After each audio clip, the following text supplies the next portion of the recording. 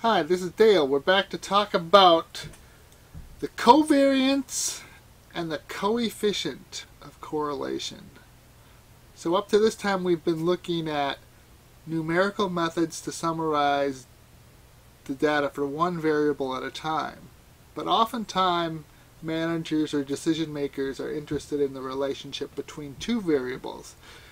And in this particular case, we're looking at an example on page 49 of your text, and we're looking at the relationships between the size and the price. And the idea is that covariance and coefficient of correlation are going to provide information as to the strength and direction of the relationship between the two variables, if one exists. So the covariance is a measure of what's called the linear association between two variables. So if it's a positive value, it indicates a positive relationship. A negative value indicates a negative relationship. So, for instance, if the two variables move in the same direction, both increase or both decrease, the covariance will be a large positive number.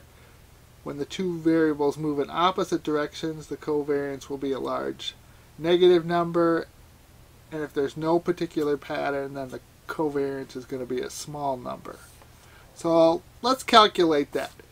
In your homework I said to use the Covar function. So I'm just going to type in covariance here, and then we're going to go over cell equal and Covar. And again, you can see I've got three different options here. The first one, covariance.p, is for the covariance for a population. Covariance S is for the covariance on a sample, and then Covar is compatible with Excel 2007 and earlier versions. That's the reason I told you, because some people have that. So I'm going to click here, and then within the function of Covar, it tells us to put in two arrays, which is just the two variables. So the first array would be size, so I'm going to select A4 to A15. Then I'm going to put in a comma, which separates, and now you see that array 2 gets bold. I'm going to select that as well, that range. Close the parenthesis and hit enter, and you can see that the calculation for the covariance is 17,350. I'm also going to show you those other two covariance calculations. So I'm just going to put Covar P and Covar S. Again, so equal, and I'm going to double click to select the covariance for population, and then select the first array, or the X, the size variable, put the comma, and move on to the second one, which is price, or the Y. So in this case, the X would be the independent, the size was independent, and then price is, in theory, dependent on that. So let's hit enter, and again you can see that the covariance for the population matches the Covar function.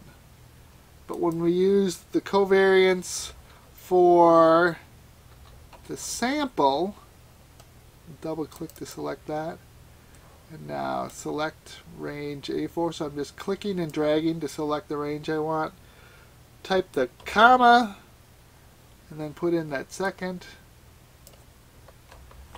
You're going to see a little bit of a difference there. So when you're calculating the covariance for a population, you're doing division by n, where the covariance for a sample is n-1. So that's why you see that difference between the 18,927 and the 17,350. So remember I told you if the two variables move in the same direction, both increase or both decrease, the covariance will be a large positive number. or if they move in opposites, it'll be a large negative. The problem is it's often difficult to determine whether a covariance is large or small. So that's why we go on and calculate the coefficient of correlation. So basically, the coefficient is trying to answer the question of how strong is that relationship between x and y. And the coefficient of correlation is defined as the covariance divided by the standard deviations of the variables. And what ends up happening is that the coefficient of correlation has a fixed range. It can have a value of -1 to +1. Now if it's a +1, it indicates a strong positive linear relationship. So the variables are strongly positive related, or a value of near -1 indicates a strong negative relationship. And the closer the correlation is to 0, the weaker the relationship. So let's calculate it. Coefficient of correlation, just to shorten it, and it's equal to CORREL. So again, returns the correlation coefficient between two data sets. Double click to select it, and then I can go array 1, that same range A4 to A15, and then array 2. Close that up, and in this case you can see the value is 1, a +1, so it has a strong positive relationship between those two variables. So I'll come back in a later video and show you how to do the hand or the calculation without using those formulas, so you're familiar with that, so you can show your work for your homework.